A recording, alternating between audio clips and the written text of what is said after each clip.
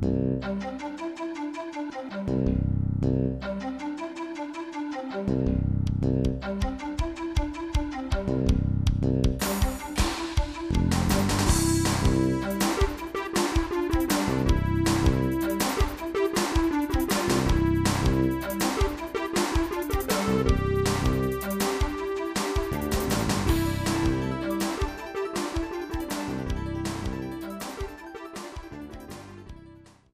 great idea about having us here is that work ends up in people like me.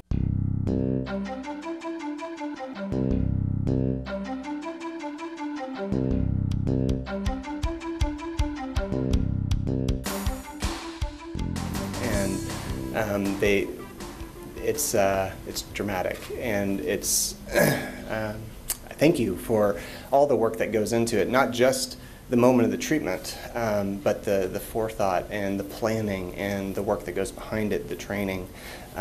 Thank you. I think the thing that amazed me the most through the whole process was just the amazing community that I experienced and that my family experienced.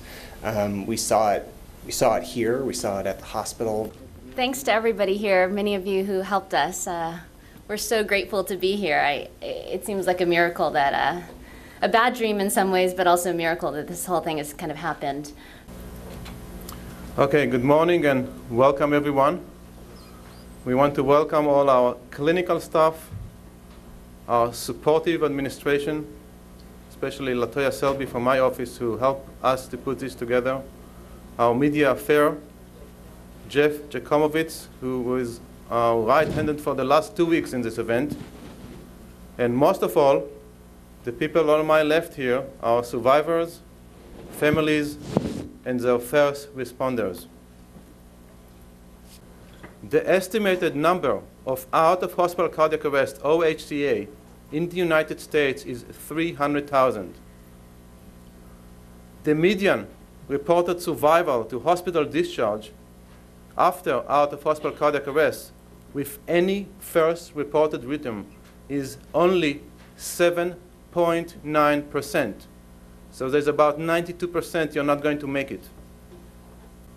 In 2002, 2 papers were published side by side in New England Journal of Medicine, the reference at the bottom of this slide, and they both demonstrated that use of therapeutic hypothermia after cardiac arrest decrease the mortality and improve neurological outcome. Based on this publication, the International Liaison Committee on Resuscitation and the American Heart Association recommended the use of therapeutic hypothermia after cardiac arrest.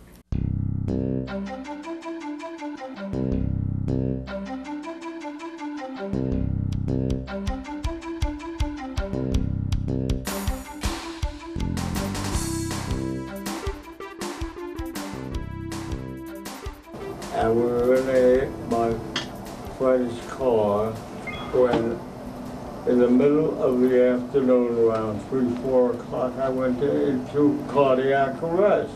I did not know what was happening to me. And my friend, the car I was in, the driver didn't know what was happening to me. However, calling the emergency number of 911, they recommended, or they sent, I don't know for sure what happened, but I ended up at St. Luke's, which was very fortunate because they have a very good cardiac department. Julian said, and I have heard, that the recovering patients really don't remember what actually happened. In reviewing what I was going to say, I realized I don't remember what happened. It all happened so fast, and in some ways how fortunate we were. Within seconds, the EMS came and said, we're going to St. Luke's. We did not meet Dr. Herzog until the next day, but immediately from the time he got onto the ambulance, work was started, and how fortunate it seems like seconds from the time he passed out that work was started on him. But I'd like to tell you, before I turn it over, that his long-term memory is mind-boggling. It returned immediately. Therapeutic hypothermia is defined as controlled lowering of core body temperature to 32 degrees Celsius up to 34 degrees Celsius. And this temperature range represents the optimal balance between clinical effect and cardiovascular toxicity.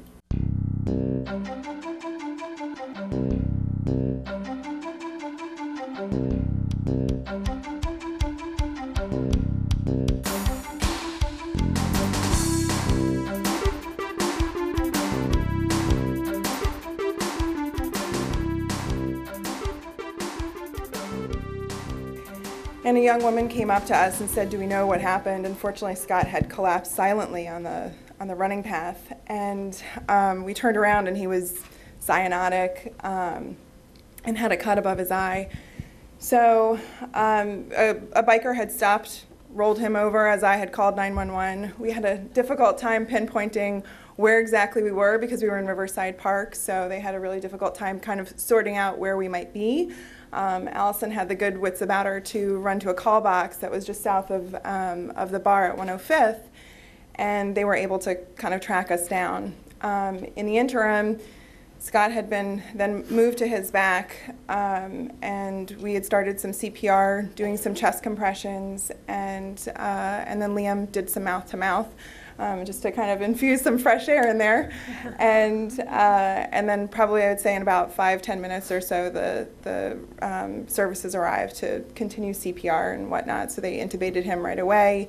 As soon as they told me, I stopped doing chest compressions, and then they continued to work on him in the park for about 20 or 30 minutes or so.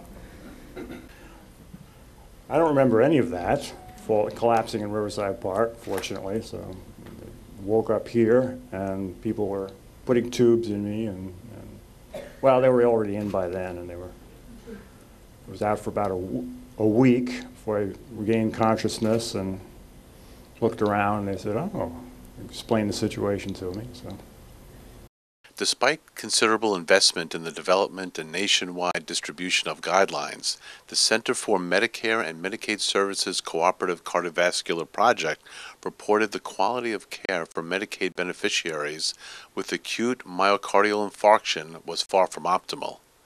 Many subsequent studies have also shown similar disappointing adherence to the therapeutic recommended in published guidelines.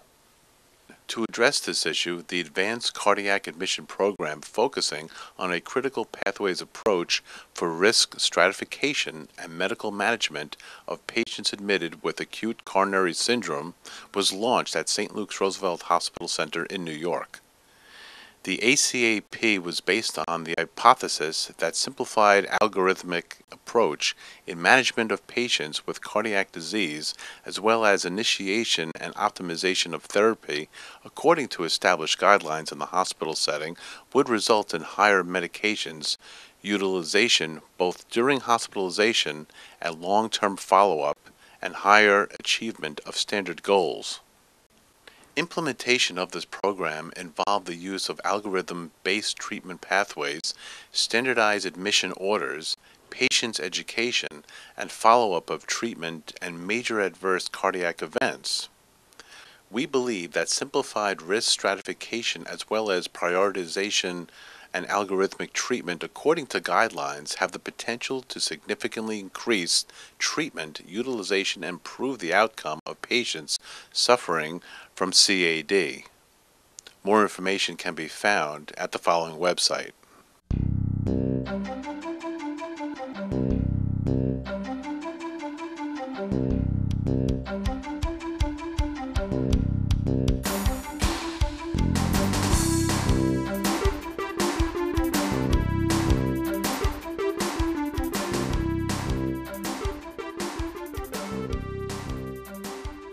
The therapy that the doctor has been explaining now today is that I know about that a little bit. It works wonderful because my concern in my life always is my mind and my voice, because without any of this I cannot work. So I regain all my faculties and my memory and the voice and everything. We believe in the patient and family-centered critical care unit, and that we can provide quality in compassionate care and quality in communication to our patients, the patients who survive and the patients who don't survive.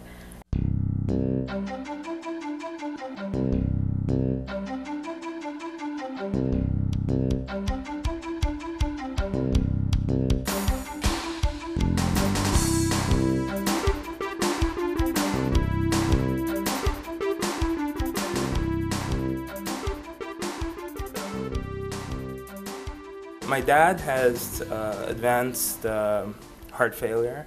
He was offered AICD. He considered it, but because of this other neurological issues that he's having, he thought that maybe he didn't want it. We were fortunate to have the great help of Dr. Herzog and Dr. Shapiro, and some luck, and things came out all right.